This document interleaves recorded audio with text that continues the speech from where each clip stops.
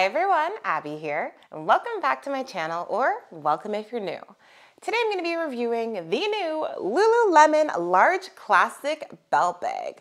But before I get started, make sure to hit that subscribe button if you're not already subscribed so you can stay tuned to all my new videos dropping weekly and so you can help the channel grow. So I have this belt bag in the color black, and it did come out in another color as well, which you could see on screen. So the current price of this belt bag as of recording is $64 Canadian and $58 American. So the first thing I'm going to show you guys on this bag is the logo. So the first logo we have is this right here, this metal logo right there. And then we also have this Lululemon written on the zipper pulls. So now I'm going to show you guys all around and inside the bag. So this is the front of the bag. At the front here we do have one very large pocket. And as you can see, there is a large storage space. So we also have this little kind of silicone Lululemon, and we have this little drop-in pocket there, as well as a key loop. Coming over to the back, we do have a zippered pocket as well. And here is that storage area. Definitely fits about my entire hand in there. So now I'm gonna go ahead and try this on so you can see what it looks like on me. All right guys, so this is what it looks like on me as a belt bag. So one thing to notice is that this is very large, like it takes up my entire torso. You know, I'm typically a size 10, 12, depending on the item. If you're someone who's maybe like a size 2, 4, I think this is gonna be huge on you. Whether you like that or not is definitely your personal preference. So one thing I like about this bag is that it's easy to adjust. You can just simply pull with the strap and it will, you know, loosen for you. It's not super stiff like some other belt bags sometimes are. So I like that. It doesn't take a lot of, you know, hand wrist power to adjust this bag. All right guys, so this is what it looks like on me as a crossbody. It's definitely quite large wearing it this way as well. What do you guys think about the look here? Do you think it's too big? It definitely sticks out a lot from your chest. Does not sit flush against you. So when it comes to comfort with this bag, I do find it pretty comfortable to wear. I think that if you keep the strap nice and tight and you don't feel this super heavy, it's pretty comfortable and it doesn't like, you know, dig into your shoulder, it doesn't weigh you down. So it's pretty comfortable to wear. All right guys, I hope you found it helpful seeing me try this on today. And now I'm gonna go into the major feature highlights about this belt bag. So it's great for on the go, shopping, walks, the gym, amusement parks, wherever you really want to go carrying a bunch of stuff with you. It's made of a lightweight water repellent fabric. It has a large 3.5 liter capacity. It also has a key loop, an adjustable strap, and I've gone ahead and measured out the strap at the absolute max and minimum lengths for you guys, which I have on screen.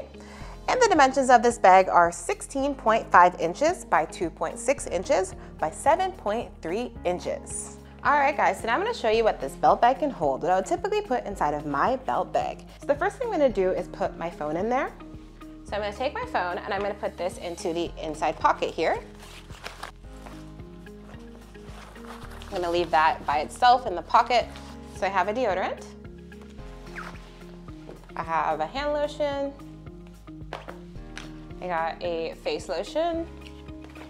I have a little power bank here. I have a book, standard kind of paperback. I have with me a water bottle. Got with me a little bucket hat. That's all I'm gonna put in this pocket right here, although it could definitely hold more. Now for this pocket at the back, I'm gonna put in a highlighter, a pen, have a hand sanitizer, chapstick, car keys. I have a dual pouch wristlet.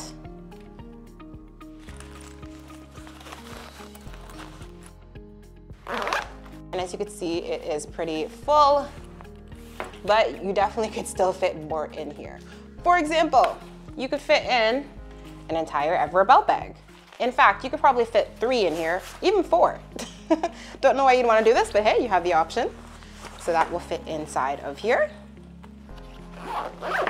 What else can it hold? Well, I have for you guys another little test here. So you can fit an entire bottle of wine in here, guys.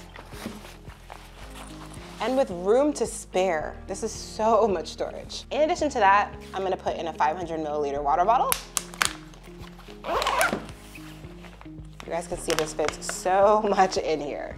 For those of you out there who want a lot of storage, you want to carry everything under the kitchen sink with you when you're on the go, I think you're really going to appreciate the amount of storage that the large classic belt bag here offers. So when it does come to the zippers on this bag, they work well. There's no catching, no hiccuping or anything.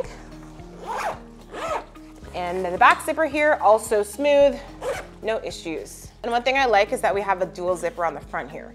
So this is so handy if you're wearing it crossbody, because if you have it on like this, you don't have to open it all the way when you need to grab something. You can just open it a little bit, grab something, take it out, and you don't have to have the whole bag open, so it reduces the chance of stuff falling out. I have on screen for you guys some Lululemon belt bags here that are different sizes. Some of them are not currently available because, as many of you know, Lululemon randomly discontinues stuff. So if you want a belt bag, I'd grab it now because it might not be there like a week from now, a month from now even. So right now I'm gonna be going more into a size comparison between the Everett belt bag and this new large classic belt bag. So a couple of differences here are, first off, the price. This goes for $44.